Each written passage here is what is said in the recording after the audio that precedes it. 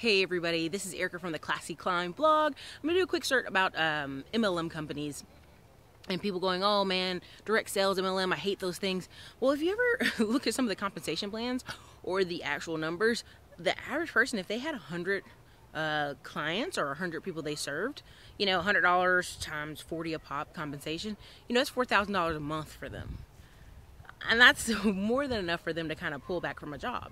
And so a lot of times people don't understand network marketing or direct sales, and they go, why do people do that? That just seems like a scam. Really, it's like any other sales, license, real estate, any of those type of deals. If you serve 100 people, you will be compensated.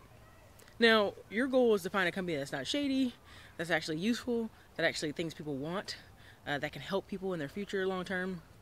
And a lot of times those things are health related or helping people fix their taxes, aka my econ, so that you get more of your tax money back. So I hope you guys realize the numbers. Just think about the numbers. 100 people, you know, you may know 500 people.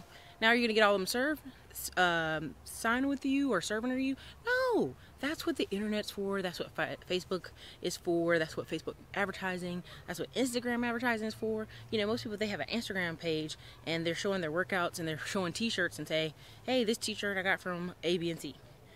And maybe 100 people buy that t-shirt right then and there.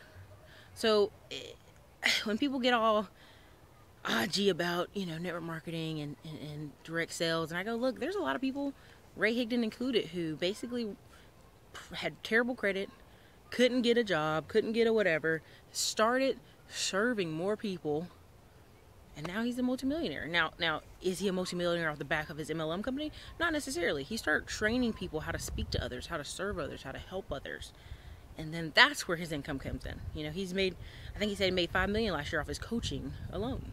Because people need coaches, people need training, people need to learn how to speak to others. We're always tied into our phones, and rarely do we, you know, social director savvy to run around talking to people at different events and parties. So, you guys, check out some plans if they interest you.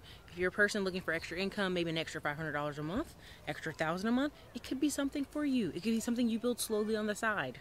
But as I recommend to most people, and if you've checked out any of my blog posts lately, dude, you pop $1,000 in some Facebook advertising, and it's like, I mean, you'll have a kick and a boom, and it'll actually encourage you to keep going further, keep increasing your business, and actually keep serving people, you know, so they can serve more people.